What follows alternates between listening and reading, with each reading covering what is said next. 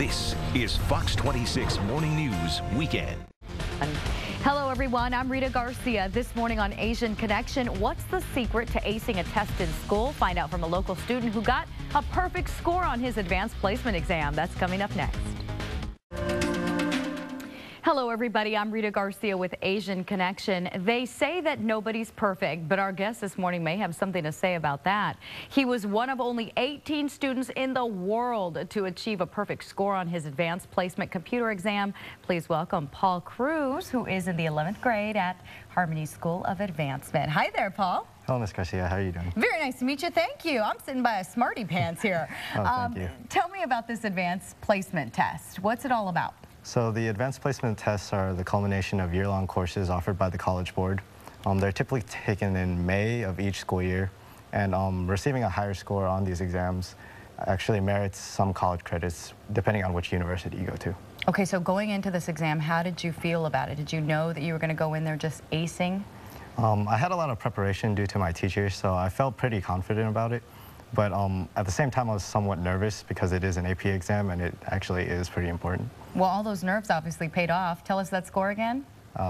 It was 80 out of 80. Wow, very cool. So you have any tips for other students who are watching this and may say, I want to be just like him? Oh, well, I have 3 tips for students that are taking AP exams. My first tip would be to listen to your teachers. The lectures they provide are actually pretty important, and they help you prepare pretty well for the exam. My second tip would be to buy study books for that AP exam. The study books have review materials and questions that you can use in order to practice or emulate the testing environment. And my third tip would be to start studying at the start of the year, not the end. Procrastination doesn't really help. That's what I was going to say, is how long would you say that you studied? I spent a lot of studying in class and also at home. I can't really count the number of hours. You can't? No. Just kidding. So when you found out that you got a perfect score, what was your reaction? I was extremely happy. It actually happened, I came home from school one day and my dad sent me a letter. I thought it was my PSAT scores, but when I opened the letter, I was still pretty happy with what I received. They sent me a pretty detailed explanation of what happened. Now, how about your parents? I mean, what was their reaction? I told both of my parents later on in the night, and they were both extremely proud of me.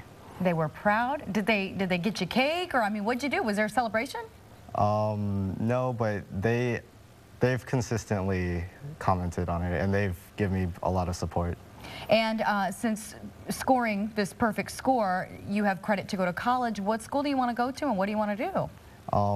I'm planning on applying to many schools, but I'm not sure what or where I'm going to get accepted. And I'm planning on definitely continuing to study computer science throughout college. I'm not sure whether I'm going to make it a major or minor yet, but I'm planning on maybe majoring in chemical engineering and minoring in computer science. Wow, okay. Any idea where you want to work yet? Do you have like a major goal in mind or anything? No, not so far. Not yet. Okay, all right. We'll let you be a teenager then. All right, thank you so much for coming in, and congratulations to you. That's a huge honor. Thank you. I'm glad to be here. All righty. Well, we will see you again next Saturday and Sunday with more Asian Connection on Fox 26 Morning News Weekends.